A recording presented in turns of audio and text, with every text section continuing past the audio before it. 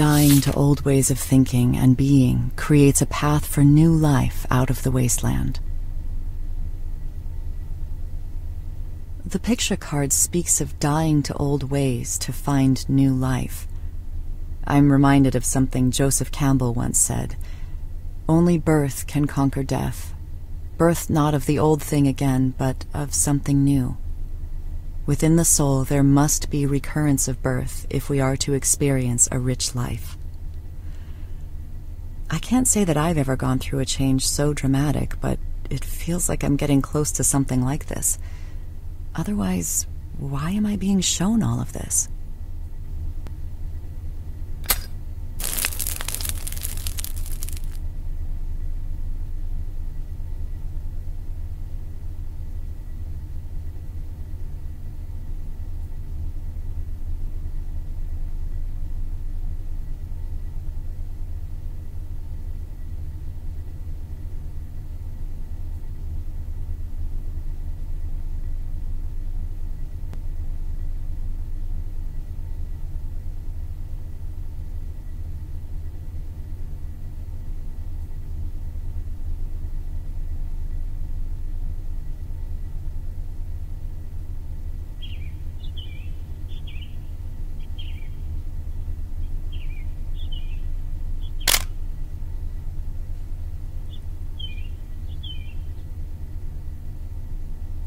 Where does your greatest passion meet the world's greatest need?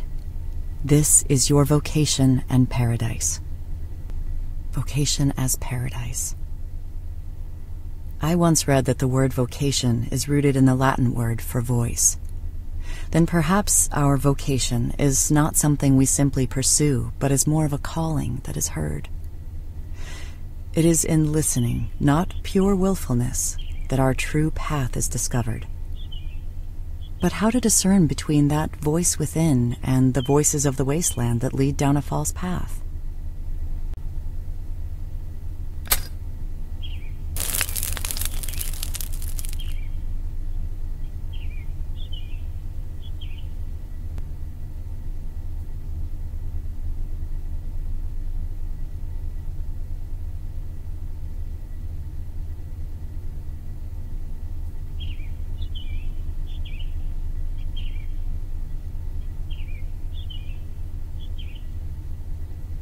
Mend the split between yourself and the true artist.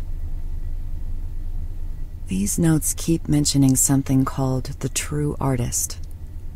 I wonder if this is similar to something Jung called the self, which is the unconscious part of ourselves where our true nature lies.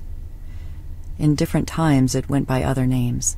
The Greeks called it the daemon, and the Romans called it the genius within each individual. Jung considered that everyone has a sense of wholeness from birth, but loses it early in life. The goal is to consciously rediscover the self. Otherwise, we eventually reach an impasse in one way or another. That must be what this is.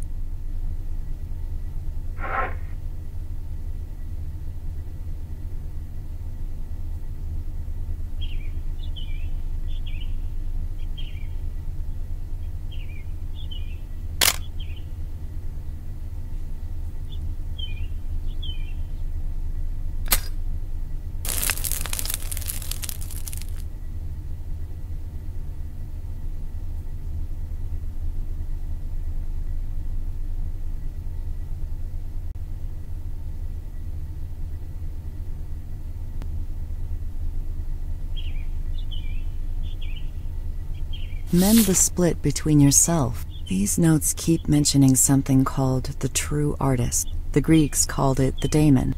The goal.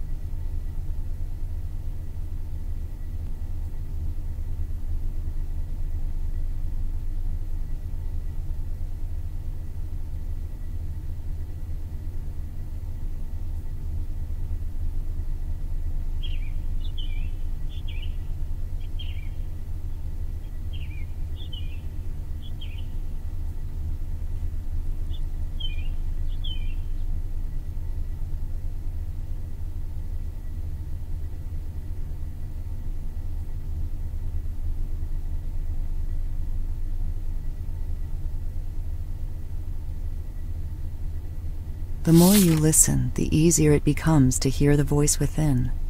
But first, find the key. The notes keep mentioning the key. Keys symbolize power, knowledge, and opportunities. New doors can be opened to opportunities that were once locked and reserved to whoever possessed the key. Janus, the Roman god of gates and wisdom, is sometimes portrayed carrying a key. He was the god of beginnings and ends who could grant new opportunities.